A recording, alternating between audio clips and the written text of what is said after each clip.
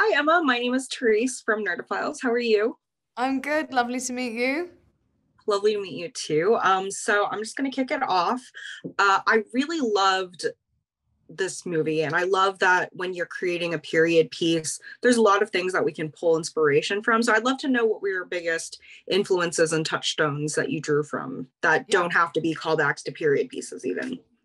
Well, they really genuinely aren't. So it's nice that you said that because actually the bigger, in terms of story and the sort of rom-com element of it, I was actually really like harking back to those great 90s rom-coms, which I felt, have been missing for a while. So I'm a big Richard Curtis fan. I'm a big Nora Ephron fan. So in terms of like emotional story and, emotional storytelling, that was massively, a huge sort of inspiration and thing. I was trying to capture that sort of feeling.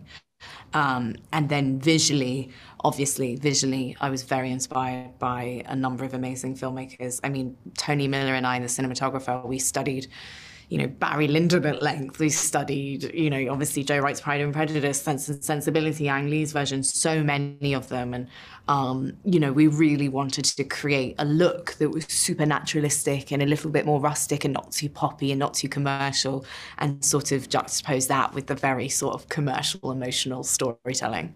Yeah, definitely. I mean, I know that this first came out as a short film, and I really want to know what challenges did you face when it comes to adapting that and expanding that story? What were some of your struggles, at least? Well, the feature script I already had in our hands when we made the Oh, short okay. film. So we found, I first discovered the script when it was on a Blacklist podcast, which was table reads of highly rated scripts. And, so very much fell in love with the material.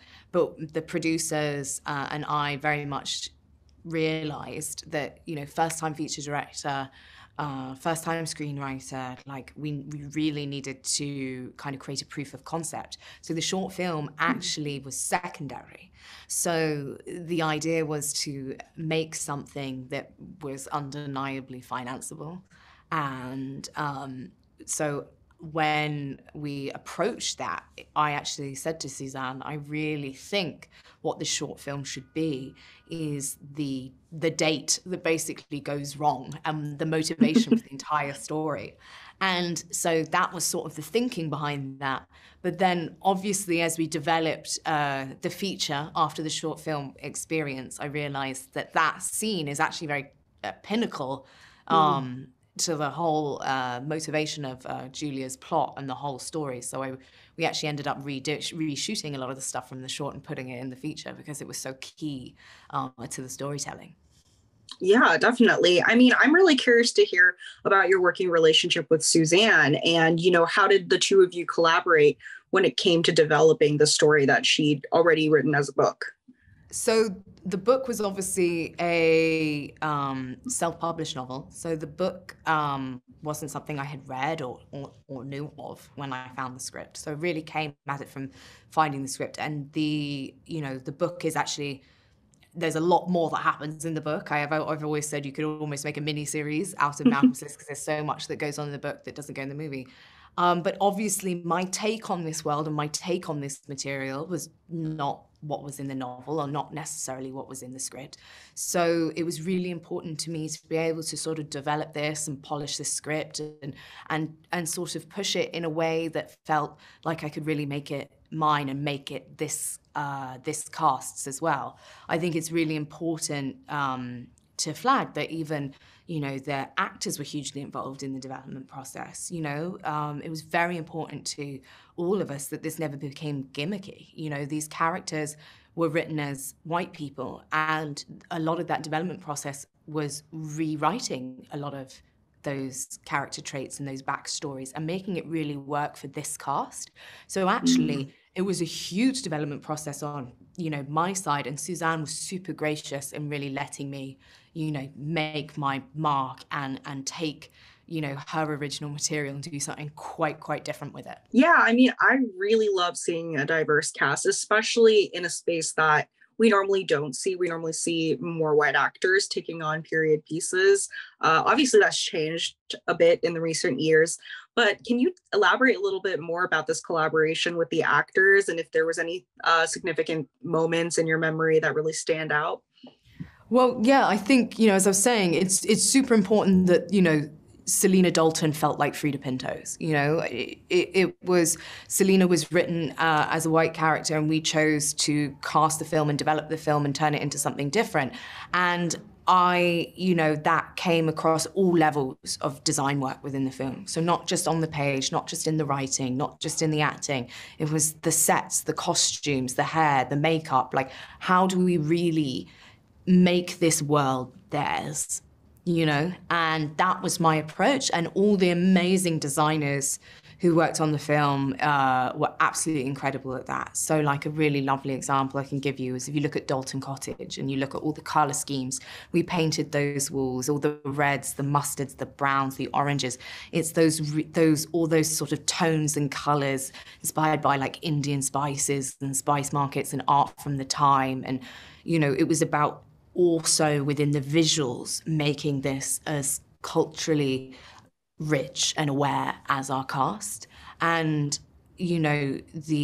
another great one actually that was one of my favorites was Donna Kroll, who plays Lady Kilbourne, who is phenomenal in the movie. And me and Eileen Buggy, the hair designer, had a lot of conversations about what we do with, our biggest lady of the society sort of crowd's hair. And obviously there was chats about wigs and all sorts of things like that. And Donna has locks. And I was very, very much like, I want to keep her locks. I want this to be hers. And then her and Eileen went away. And I remember when she walked out of the trailer and they had turned her locks into a period hairstyle. And I was like, that's what this world is about. Amazing. Well, I love that. Thank you so much for sharing that. I'm really curious, as a lover of romance novels myself, I'm always interested in speaking to people who develop these types of stories. Do you read any historical romance novels or have any favorite stories that you like to return to? I did in the past. I think it's really important to mention. I love period film, but I was never some big Regency buff. I was really looking, as I said, for that sort of that 90s rom-com fun feel-good movie. And, I got to go on an incredible journey of research and read a lot of stuff and really get familiar, with the time period and all those elements. But I actually read a lot of historians' work and a lot of like modern scholars' take on the history. And because I really wanted to build out the world, I wanted to get the girls out of just having lots of cups of tea and waiting for the men to call. I really wanted the girls to like enjoy London society life. So, all the horse auctions and the croquet scenes and the shoot scenes, that all came from speaking to different historians and reading about the era and allowing our ladies into a man's world, breaking all those rules down. But more to your question, I am named after Jane Austen's Emma. That was my mum's favorite book. So I have read Emma, not in a while, but I've always had a copy on my bedside table because it is what my name is inspired by. Well, I love Emma. She's one of the best meddlers in literature, and I really want to thank you for speaking with me today. I really, really enjoyed the film. I thought it was such a delight, especially seeing the cast working together and seeing sort of the snippiness back and forth in the dialogue. I really enjoyed that, and yeah, thank you for speaking with me. No, thank you. It was lovely. Have a lovely evening. You too.